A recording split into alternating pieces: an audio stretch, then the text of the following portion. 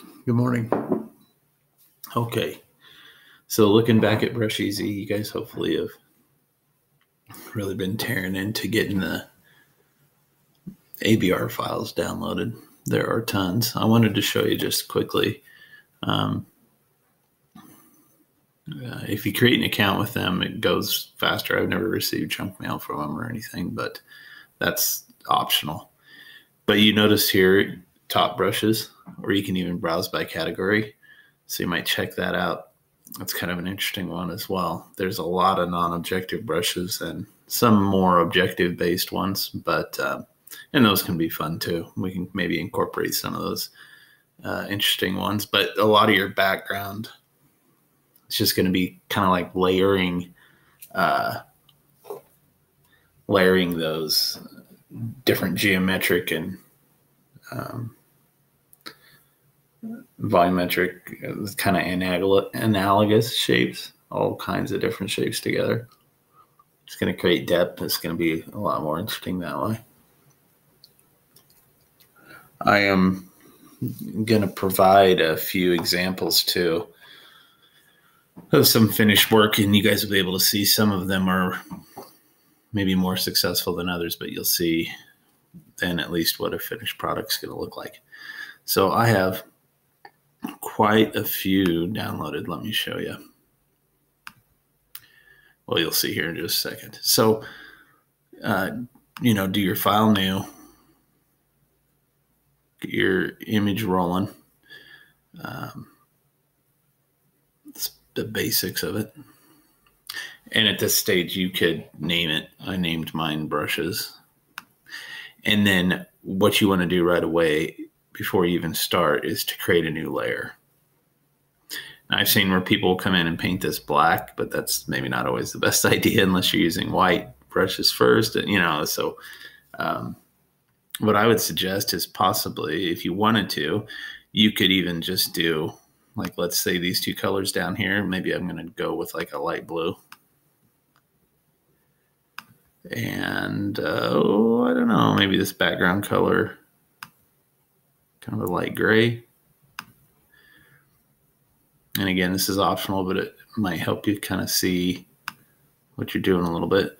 And then I just select this, this gradient up here, gradient tool G. And you can click. Gradients are fun to play around with. And remember, all your options are always up at the top. But depending on which direction or how short the throw is, it's going to create that gradient. I've even seen where people zoom way out like this and create long throws all the way through.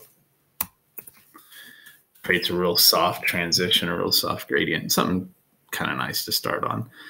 And honestly, what I do at that point, make a new layer. Now let's go to brushes. So I've got my brush tool selected. If I go up to the drop down, you can see I've already got a couple in here. But this little arrow right here, if you click on that guy, you can see where it says load brushes right down here. So I'm going to click on that. And I have already saved the brush files from the video yesterday. So if you didn't see that tutorial on how to download these ABRs, watch that and then come back here. So as you can see, creepy brushes, floral ornaments, BioShock. Those of you that are OG gamers would know that. There's a lot of non-objective stuff, but there's some things that are objective based, like non-objective being things you don't really recognize, and objective based things are things that you do recognize. Yes, imagery you recognize. So here we go. I wonder, now watch, I'll break Photoshop. I wonder if it'll let me with this older version of Photoshop. You can do it on the new one. I don't know if it will allow me to select a whole mess of them. No, I don't think so, because it's like giving me this box. If I did control.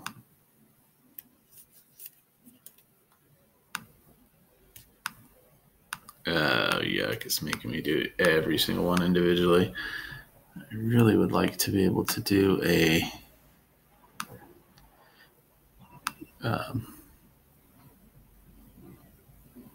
maybe if I select the whole folder, I'd like to be able to just hit them all.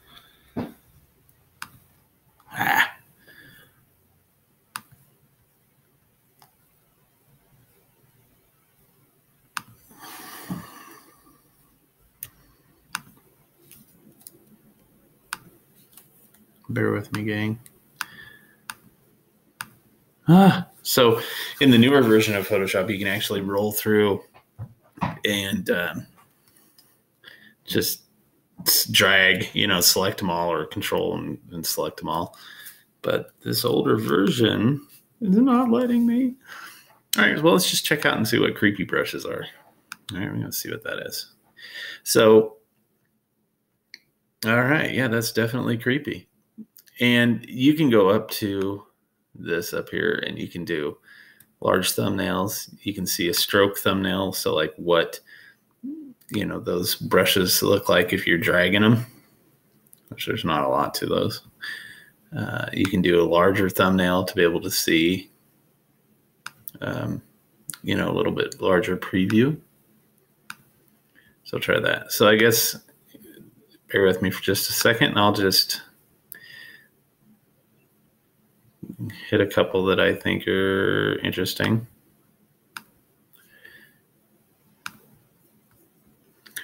As you can see, I could work with them for a while. And then just go through and hit.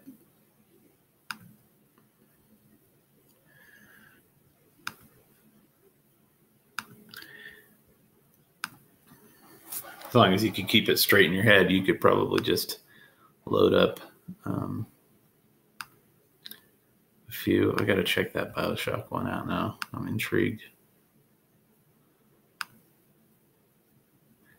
I remember it's got like the Big Daddy in there, and it's got a couple of the, what are they called, little sisters in there. I remember that part, and a BioShock sign. Let's see, little brushes, BT Tech, abstract.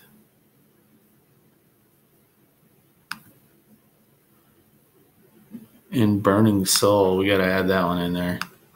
The names they come up with.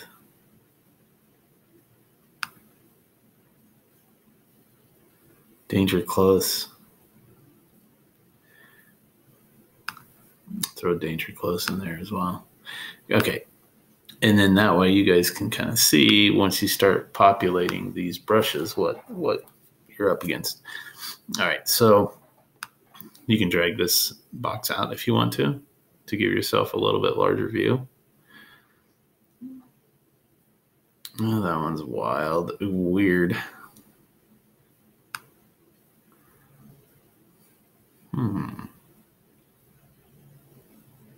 Now let me show you. I got to show you this. This is going to be wild. Okay, so I'm going to take this cat head. Here's something you can do. It's a lot of fun. So I'm going to reset my colors since I had them changed for the gradient. And I'm going to create another layer. So now I've got 2 blanks, a background, 2 blanks, a gradient, and a background. So if I wanted to, I could select this cat here. That's on this layer. You could rename it if you wanted to. And then below that, I could go back to a regular brush.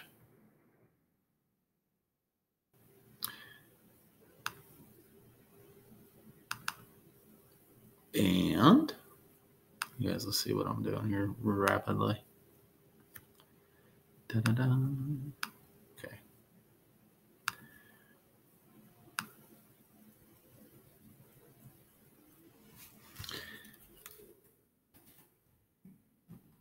Control Z.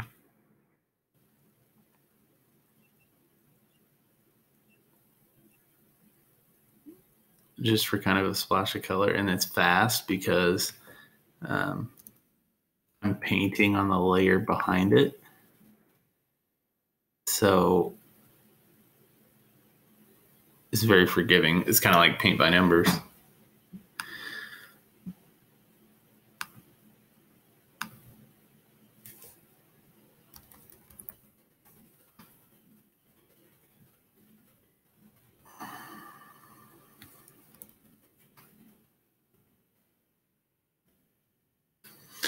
And then what I could continue with that or just leave it as is. And then what you can do then is right click that and merge down. And so now that's become one layer. So I can Control T to target this guy, rotate him, flip him around, put him wherever I want to. Maybe throw him off an edge. We want to create a project where these things just run right off the edge. All right, so don't forget to be creating layers often. So I've created another layer now. Back to the brushes, and maybe this time I'm going to have just sort of a sweeping. Let's see. Let's try this guy out. Okay, so I'm going to have this come across, and it's going to come right. I don't want it to cover the cat's tongue. It's going to come right across the kitty cat. Okay. Now that happened to be green, and that's fine. You could have it. You could set everything up black, however you want, and then go back in and change it. But since that's on its own layer, check this out. This is where it gets fun. Double click on the layer. That's going to open up your blending options. I can drop opacities out at this page, on this page. I can throw a drop shadow in there, make it pop a little bit. Maybe I want to have a gradient overlay on it. I can do that and select, come over here. Every time you select something on this side, it opens the options on this side. So maybe I want to have, I don't know. Let's go with red. Red to white's kind of cool, actually. And you can download patterns, by the way, on that Brush Easy too. There's patterns you can download and install here. Like, there's some insane patterns that you can do. Photoshop even provides you with some right here. You can just hit append. So if I wanted there to be patterns, I would have to, in order to see those patterns, I'd have to change the overlay on the gradient, see? And then I go back to that pattern and adjust the scale of it. Now it's starting to look a little bit more like carbon fiber, kind of. The strokes are kind of neat. You can adjust the scale of the stroke on those too and kind of make those pop. And hopefully you can kind of start to see and understand how, just building and moving, continually placing these brushes and building those layers together, filling up all that negative space or empty space is going to be amazing. The finished product will be really cool that way. So you have your diameter, your brush here. There was, and it's not showing up for me on here. I'm not seeing it. I know in the newer versions of Photoshop, you can actually tilt the paintbrush, rotate it 360 degrees, but I'm not seeing that option on this older version, which I guess is okay because you could literally just target it. If I wanted, since it's on its own layer, that's the beauty of it. I can target that, and if I wanted to rotate it, I could just come in and rotate it that way if I wanted to. Okay, so now here's another thing I will say. If you continue to paint then on that layer,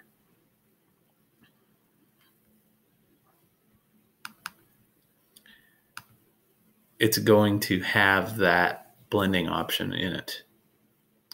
Okay, all the way through. If you want to start something new, which I recommend having a variety of it, create a new layer, because you don't want to have just a bunch of the same thing, you know what I mean, over and over and over again. It's so painfully obvious that it's hurried and rushed, and it's just not right. But what you can do even from here, so for example, there I hit green, now I'm black on it. I'd resize the brush maybe a little bit smaller.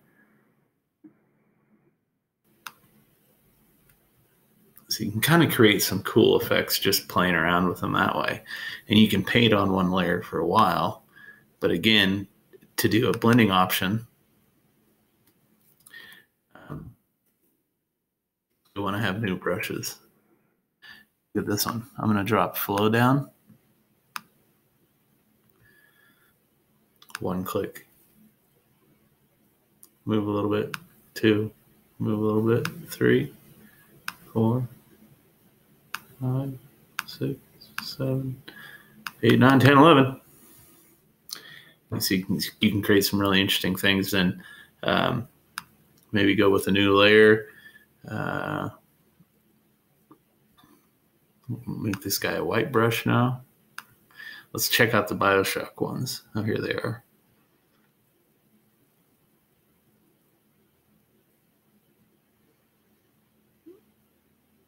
Yeah, they're definitely creepy.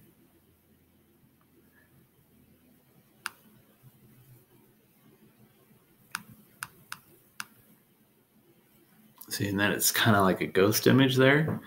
But you just continually keep building, and detail is huge. And you could come in with a smudge tool.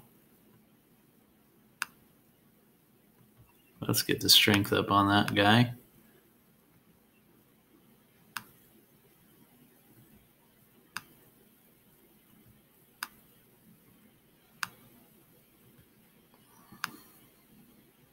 You resize brush, resize the brush and make it smaller.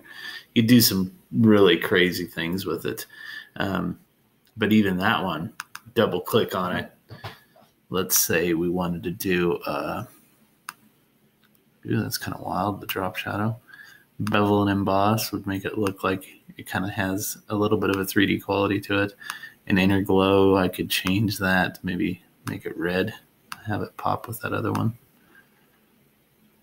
I'm going to change that from screen to normal, and then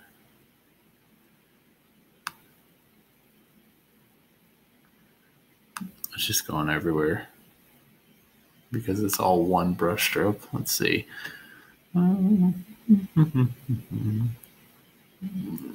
What's the stroke gonna look like? Pretty rough.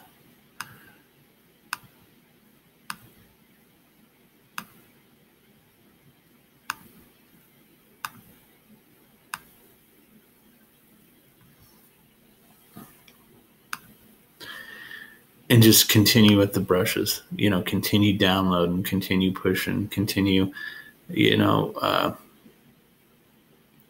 some of these, you guys are insane. Like, look at this one.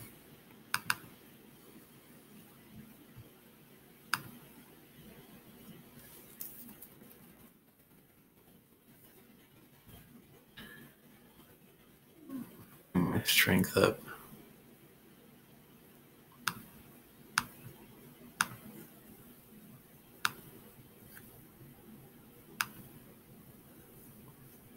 Create a new layer, John. There you go. I'm on smudge still. Bear with me, gang. I'm almost there. Hold on. Where's that? There's these tree brushes are really cool.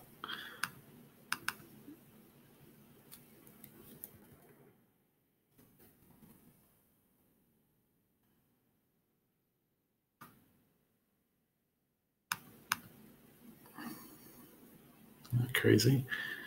And of course, you got a straight edge there that you'd have to cover. And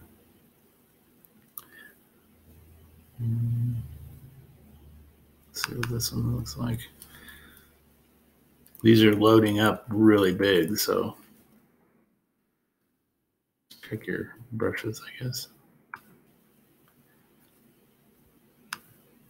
And the more you click them, kind of interesting.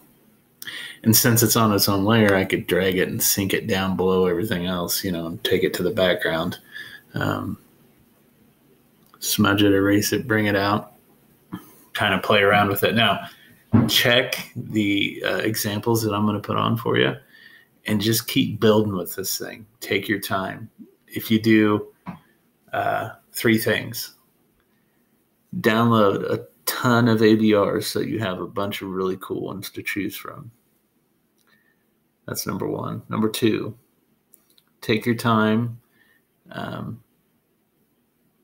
Quality counts, and you just want to make sure that you're putting in a lot of variety. And last but not least, creating these layers over here. Make sure that you are creating layers as often as you possibly can and creating blending options. Look at how much it made. It made this one geometric shape pop by having a stroke, a drop shadow, and a pattern in it. And play around with it. Download some patterns. There's some really neat ones out there. There's gradients out there you can download. Paint behind some of your brushes if you want to, and merge those layers together. Have some fun with it, and just keep building. And good luck.